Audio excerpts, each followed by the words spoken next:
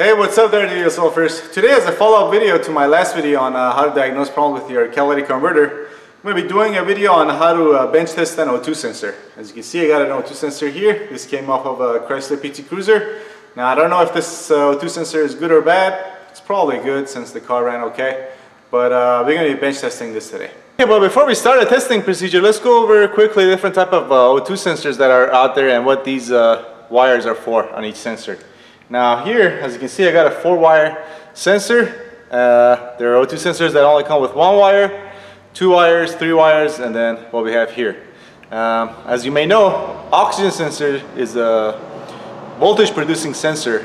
They measure the amount of oxygen in the air or in the exhaust fumes that are coming out of your combustion chambers and produce a voltage based on that reading, and then they send that voltage to your ECU, and then your ECU gets to fix the air fuel mixture that goes to your engine. So if you have a sensor that only has 1 wire, that 1 wire is the signal wire. That's the wire that sends the voltage reading to your ECU, and those sensors are grounded through the exhaust pipe and your chassis, and that's how they work. So if you got a sensor with 2 wires, those sensors have 1 wire is going to be your signal wire again, and the other wire is going to be your sensor ground wire. That's a little bit more reliable than just relying on the exhaust pipe and the chassis grounds for grounding your sensor. Alright, so next up, a sensor with 3 wires. Those sensors, they come with a heater inside your sensor, and that heater helps your sensor reach operating temperature, which is 600 degrees Fahrenheit. Your O2 sensor is not going to produce any voltage unless it reaches 600 degrees. And since 3-wire and 4-wire sensors come with a heater inside the sensor, that helps it reach the operating temperature faster. Your computer gets to fix the air fuel mixture a lot quicker, and your car runs a lot smoother overall.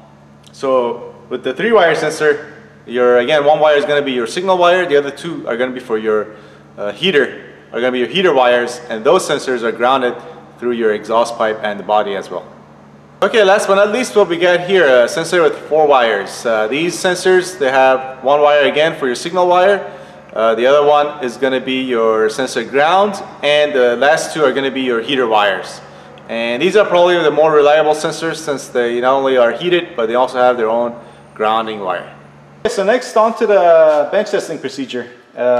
When bench testing a heated oxygen sensor, you want to first measure the resistance that's for the internal heater in the sensor, and then compare that to your spec, make sure that's within spec. And generally speaking, the 2 white wires are going to be for the heater. So that's what we're going to do next. I'm going to turn on your multimeter and put the settings on ohms, and 200 is a good setting since most ohm readings for your heater for the oxygen sensor are going to be less than 200. Okay? Alright, here we go. Okay, so we got about 7.5 ohms of resistance for the sensor. Now I don't know if this is a good reading. I don't have a manual for this, but just doing this to show you the testing procedure. Next, it's time to see whether this oxygen sensor can produce oxygen or not. And since they don't produce any voltage unless they reach 600 degrees, we're going to be using our propane torch to heat it up. And also, since this flame is going to be over this sensor, it's going to take away all the oxygen. And the less oxygen this sensor senses, the higher the voltage reading we're going to be getting. And we're looking to get close to 1 volts when this thing, when we heat it up properly. And when we remove this, we're looking for the reading to shoot down very quickly to pretty close to 0 or nothing. Okay? And obviously, you want to put your setting on your multimeter to 2 volts, since, we're measuring between 0.0 to 1 volt. And also connect your wires. If you're doing it on a 4-wire sensor like us, you're going to connect your 2 wires from your multimeter to the other 2 wires that are not your heater wires. And if you're going to be doing this on a 1 or a 3-wire sensor, you want to find your signal wire, obviously, connect your 1 of your test leads to that, and then you want to ground the other test lead. And a 2-wire, they're both, you connect these 2 to each wire, since one is for ground and one is for your signal wire. Okay?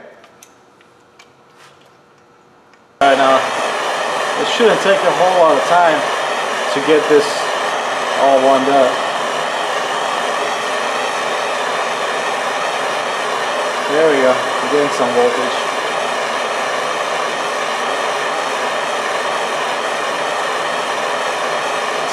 It's going. There we go, that's pretty close to 1 volt. Now we're just going to get off and watch it go down. Yeah, it moves down, but it's not really that fast. As far as I know, it's supposed to go down a lot quicker. There we go. Okay, that was better.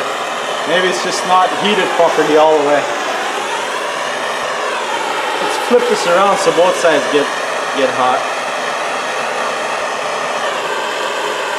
There you have it, folks. Now, this is not the best way of testing an O2 sensor, but you know, it's within limited resources. It's a good way of testing O2 sensors.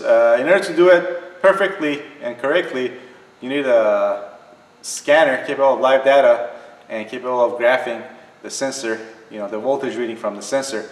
You know, the voltage reading from the sensor needs to be within a certain time frame. You know, as you saw when we first removed the torch the first time off the sensor, it took a while for it to go down.